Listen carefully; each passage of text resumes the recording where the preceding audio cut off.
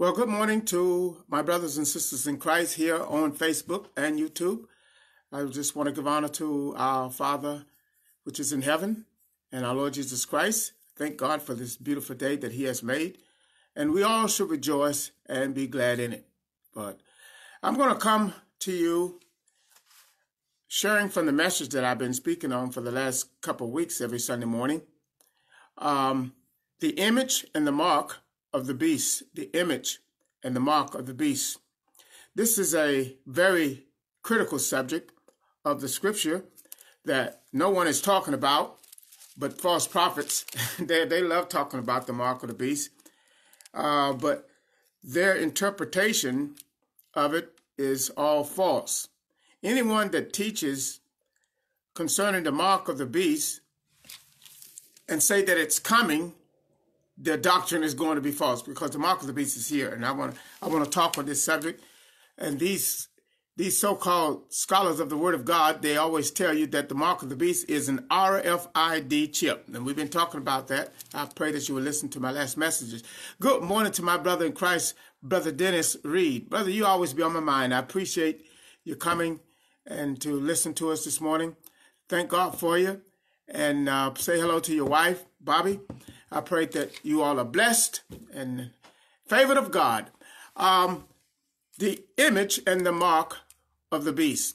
A lot of people who teach on this subject, they always talk about the mark of the beast, but they never talk about the image of the beast. You always hear them say the mark of the beast is an RFID chip, a computer chip, planted underneath the skin. And I've been sharing that that doctrine is false.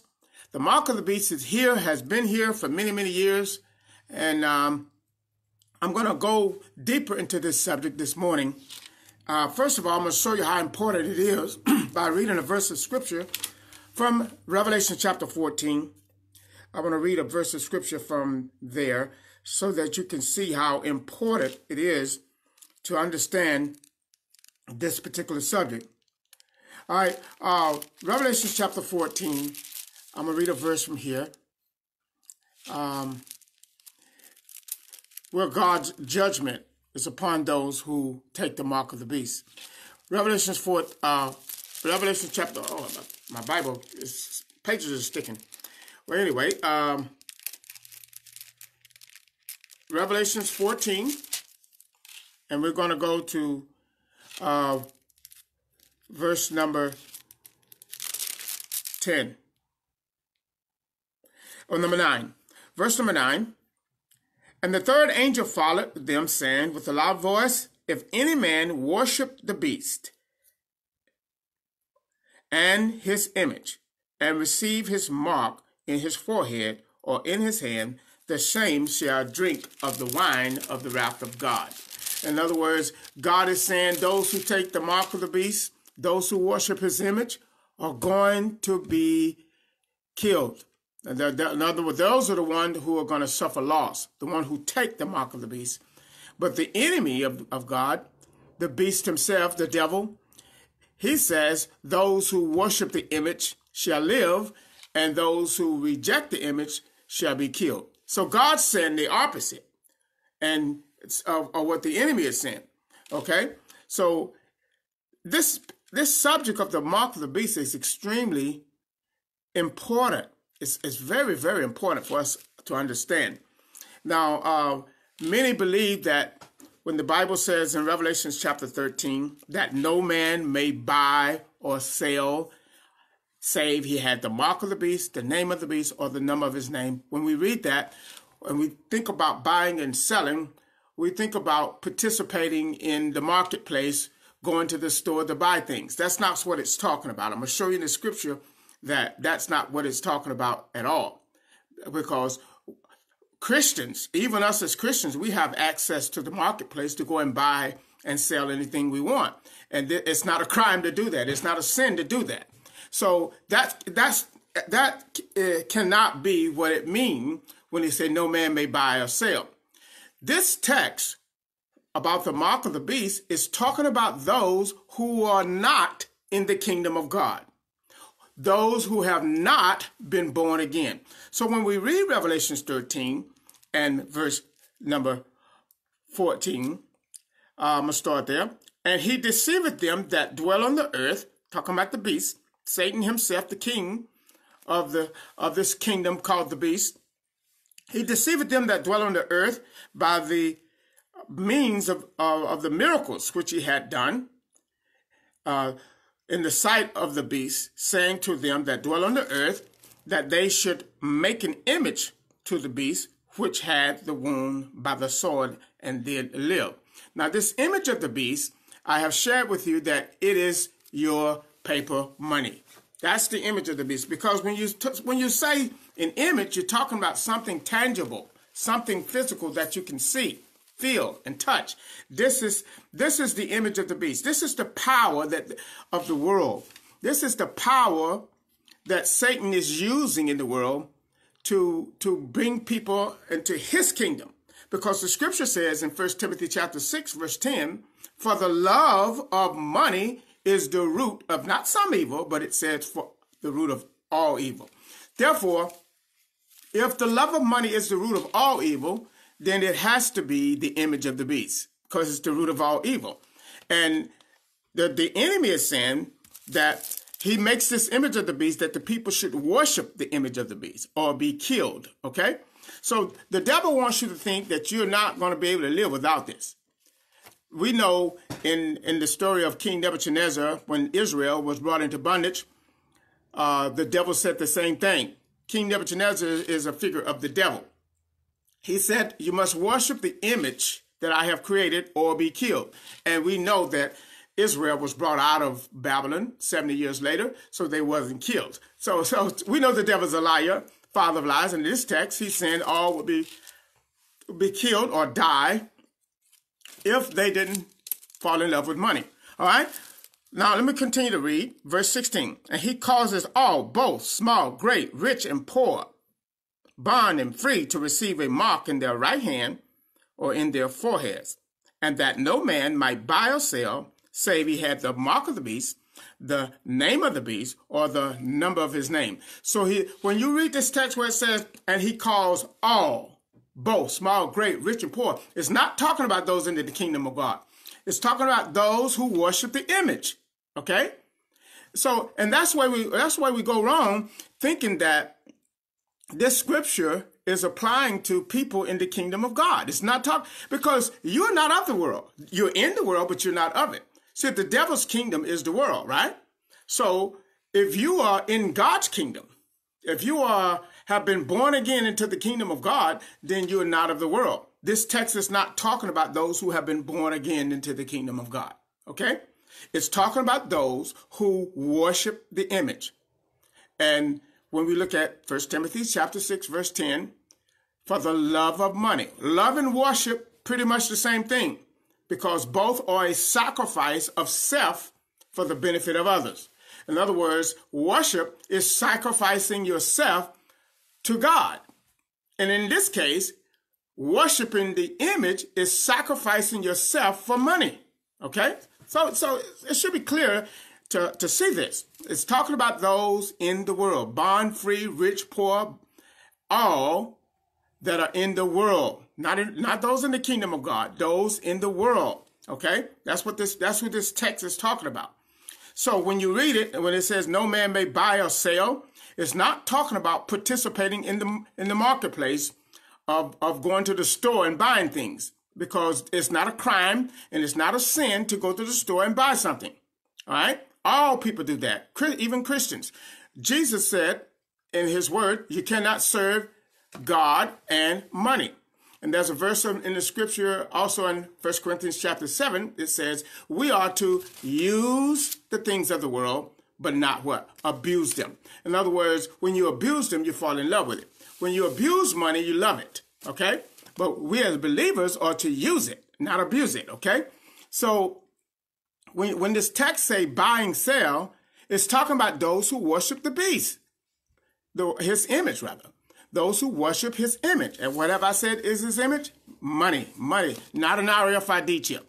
Money is his image. Why would the devil have to bring in an RFID chip when he already got 99% of the world in love with money? So he don't need an RFID chip in order to to enforce as the mark. And anyway, this mark, this image of the beast is not enforced. See, a lot of people read this and they think, oh, it's being enforced upon us. No, it's not been enforced upon us. The worship of the image of the beast is something people do voluntarily. Worship is always voluntary. No man can force you to worship. See, that's the beautiful thing about worshiping God. No man can take that away from you. Woo, glory to God. No one can take worship of God away from you. He can force you to do things, but he cannot force you to worship his God. Man cannot do that. Because, let me give you an example. You can enslave a man and force him to work for you, but you cannot force a man to think the way you want him to think. So worship is here. Worship starts here in the mind. And see, the mind is the same as the heart. So God wants your heart.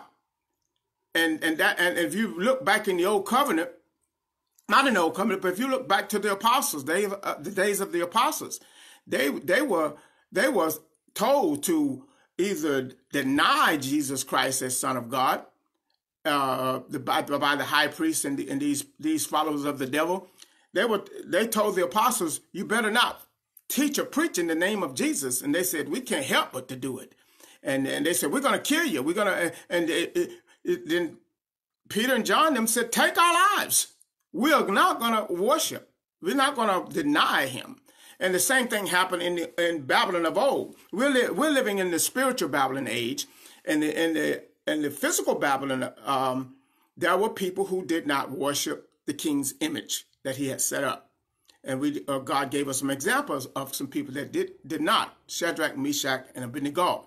In other words, they said to the king, you can throw us in the furnace, but what we will not do is worship your God. See, nobody can force you to worship. They might take your life for not worshiping, but they're not taking your life. And as we notice in that situation, those who worship God, their lives were not taken. The devil is a liar, father of lies. He may say that you're going to die, you're going to be killed if you don't worship the beast. But keep in mind, Revelation 13, 14 through 18 is not talking about Christians. Christians are not serving the devil. They're not worshiping the image of the beast, which is money. So when the devil says to who is the king of this kingdom, he says to them, and he causes all, talking about all that are worshiping the image, both small, great, rich, and poor, to receive a mark in their right hand or in their forehead. And I have shown you that the right hand represents your fellowship, your commitment, who you're committed to, who you sacrifice your life to, who you work for. All right. So your right hand represents your actions. Even the scripture, if you look up right hand throughout the Bible, you will find that it's referring to people's actions. And Paul have used the term right hand of fellowship. In other words, right hand of fellowship means a person raising their right hand and they're committing to a fellowship. In other words, and we see that all over the world even today, people raising their right hand to swear and tell the truth or commit to something. When people become members of secret societies and clubs, that a lot of times they have them raise their right hand to become the right hand of fellowship, they call it. So when the Bible talks about right hand, it's talking about your commitment, your action. Forehead, we know what's behind the forehead, the mind. That's your thought process. And your speech comes from what you think. As a man thinketh in his heart, so is he. So the devil wants your thoughts, okay? That's why he's saying forehead. The devil wants your thoughts. And not only he wants your thoughts, but the devil wants your actions to be committed unto him. And he's saying you cannot buy or sell unless you worship his image. Once you worship his image, you cannot serve God. Once you commit by loving money, worshiping the image of the beast, you are not going to be in love with God at the same time. Jesus said you cannot serve two masters. Must love one, hate the other. Okay? So, and the important thing is to understand that this text is not talking about the believer. It's talking about those who worship the image of the beast. Those are the ones that receive his mark in their foreheads. In other words, the devil controls their mind. He controls their actions. And let's talk about the word mark for a minute. The word mark, when we look at the word mark, is in the natural sense, it's referring to something printed on paper or whatever, an object, or a tattoo can be a mark, okay? But a chip planted under your skin cannot be a mark, okay? And it cannot be talking about a chip, because when you go in, let's go to another scripture, and I'm going to show you something right quick. Revelation chapter 14, verse 1. Look at this. And I looked, and lo, a lamb stood on Mount Zion, and with him 144,000, having his father's name, the father's what? Name written in their what? Foreheads. So is God going to put a chip in your forehead? That lets you know when he's talking about the forehead, he's not talking about planting something physical within the forehead, okay? God's name is written on the forehead of this 144,000. And let me go back to Revelation chapter 7, for example. Let me go back to Revelation 7. There's another text here, okay? If you look at verse number 2, and I saw another angel ascending from the east, having the seal of the living God. Notice it's talking about the seal. Seal and mark is pretty much the same thing, I would say. A seal, right? That's what men do to their cattle. They seal them. They brand them or whatever. So a seal or mark can be the same thing. All right? Listen as I read. And I saw another angel ascending from the east, having the seal of the living God. And he cried with a loud voice to the four angels, and to whom it was given to hurt not the earth and the sea, saying, hurt not the earth, neither the sea, nor the trees, till we have what? Sealed the servants of God in their forehead. Look at that. So the angel of God is sealing those who worship God in their what? Forehead. See, God wants your mind. He wants your heart. He wants you to commit to him, sacrifice unto him. But the devil wants the opposite. He wants you to commit your mind to him. You see, now you see, it cannot be talking about a chip. Because if it was talking about a chip, then God would put his seal would be a chip.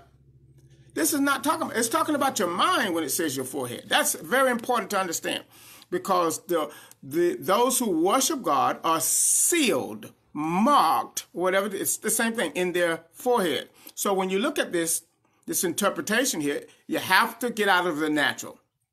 We look not on the natural things, but we look on the things which are spiritual. Okay, when you interpret the word, it should be the same way. You should interpret the word because it's spiritual, not natural. Okay, special prophecy in the book of Revelation.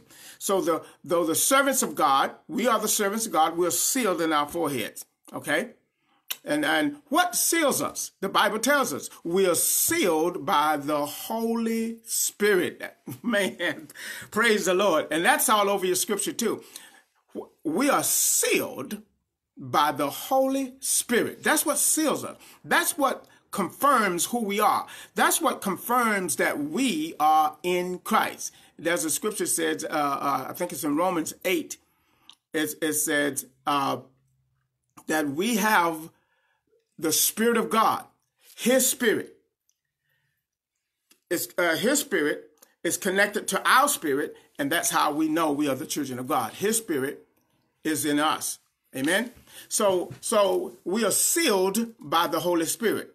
And those who worship the devil are sealed by an unholy spirit called the Antichrist spirit. Okay?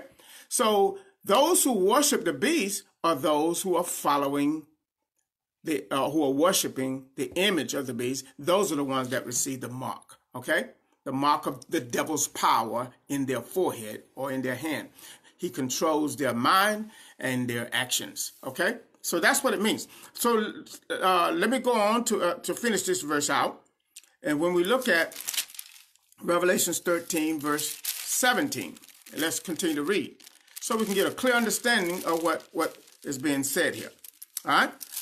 Hang tight just a minute. I'm going to turn back to Revelation 13. I'm going to read verse 16 again. And he causes all, both small, great, rich, poor, bond, free, to receive a what? Mark in their right hand. All right? Their actions, their commitment, their forehead, controlling their mind. That no man, so this is not talk. If you think this is talking about Christians, then I'm the true believer. Because a lot of people call themselves Christians, they're not really Christians. But God knows who are real and who's not, who's fake. So when we look at this, we see that it's not talking about the believer who has been born again into the what? Kingdom of God.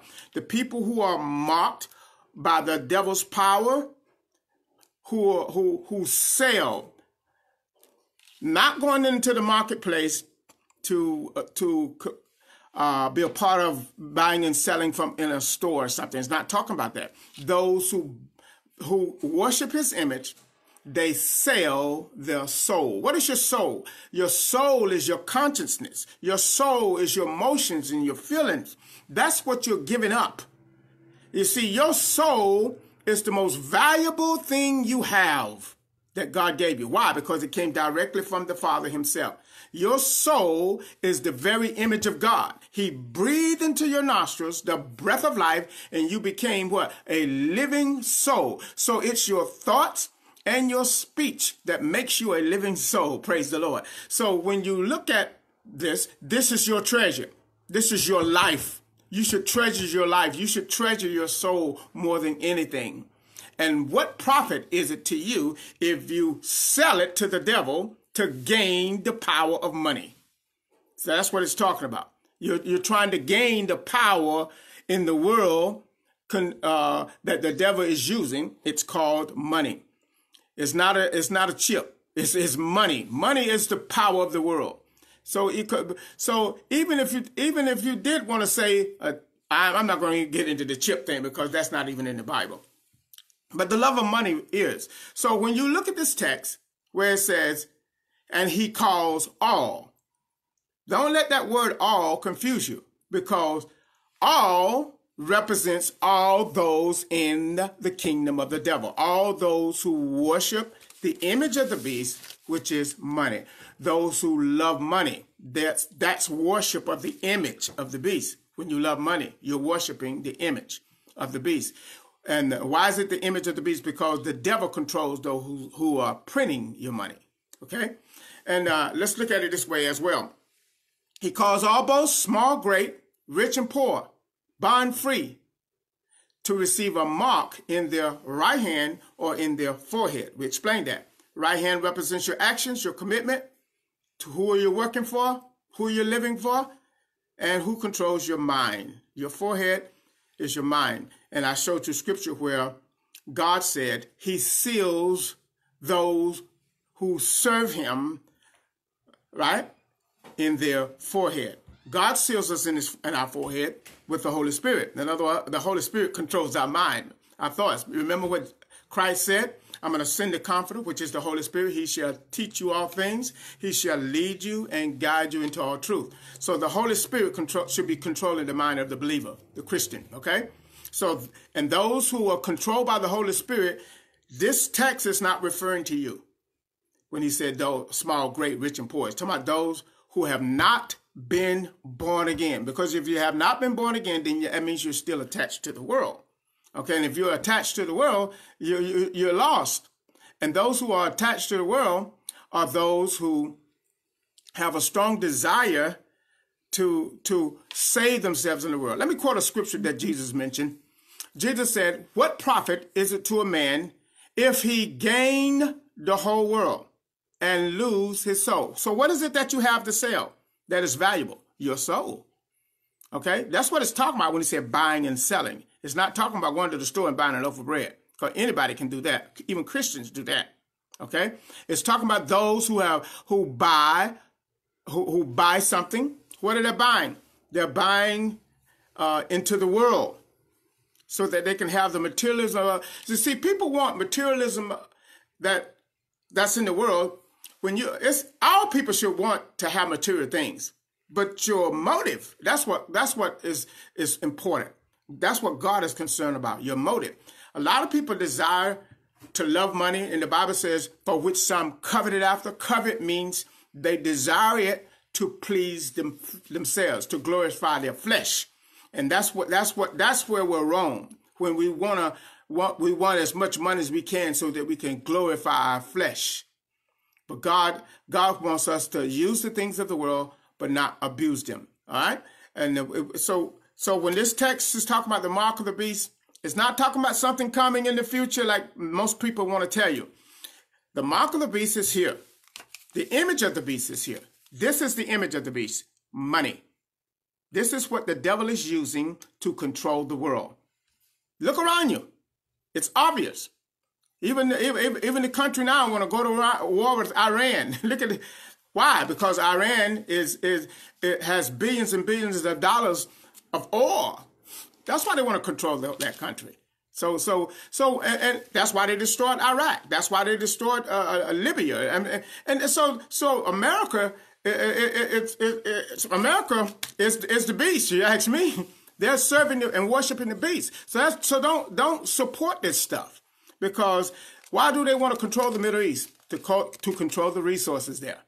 That's the whole purpose. And when you control all the resources, you use money in order to control the resources. And those people in those countries, they know that this is worthless paper.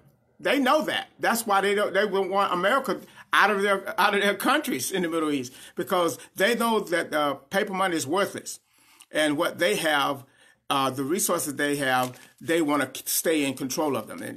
But no, Great Britain and America, these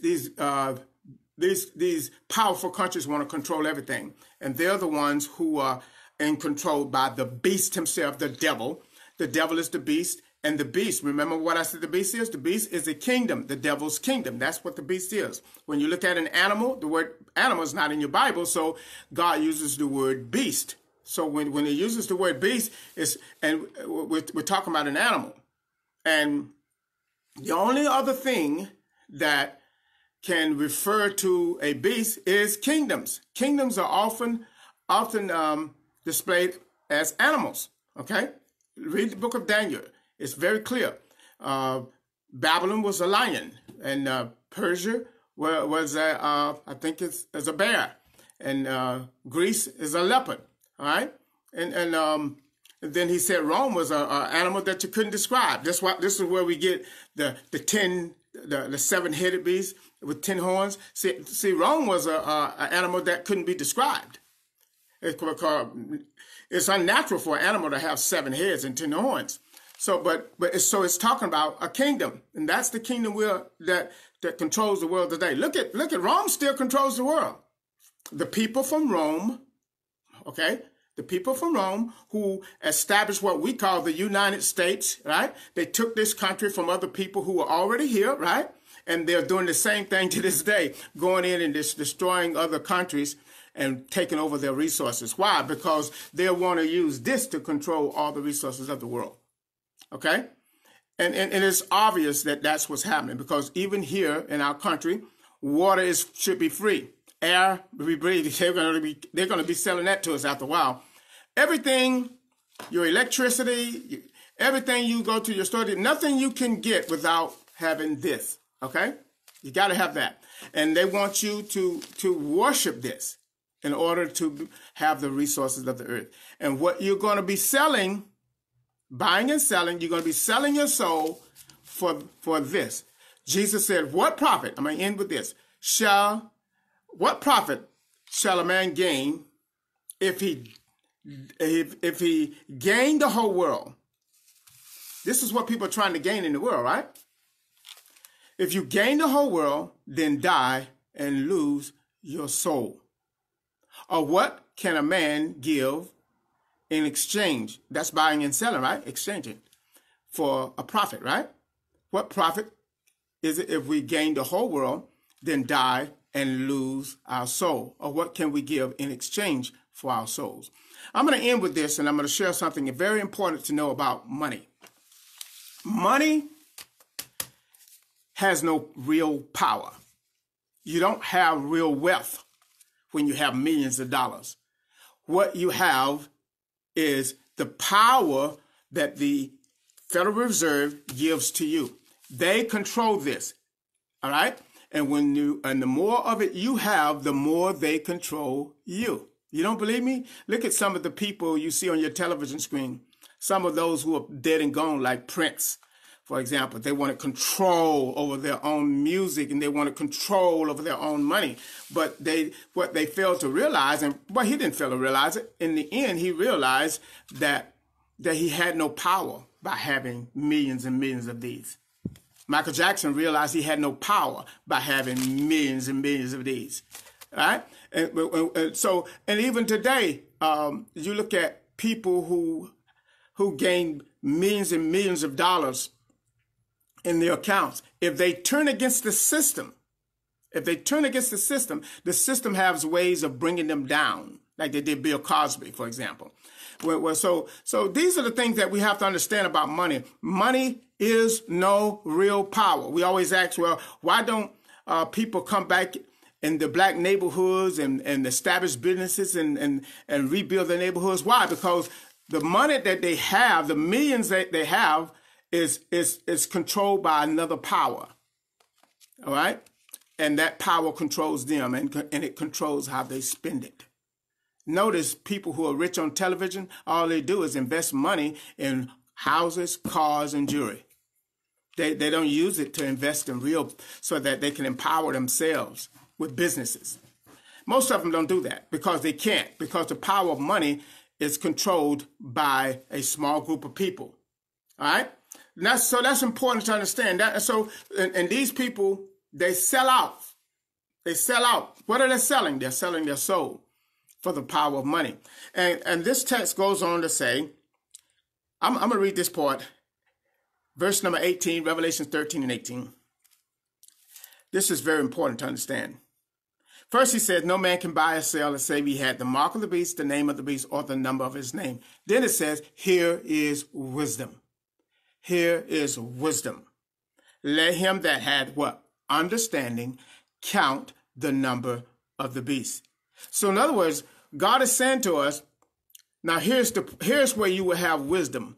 Here's where you will have the wisdom of God when you understand what the number of the beast is all about. Okay? Let him that has wisdom, has understanding, what this is all about, count what? The number of the beast. What is the number of the beast? It is the number of what? A man. It is the number of a man, and that number is 600.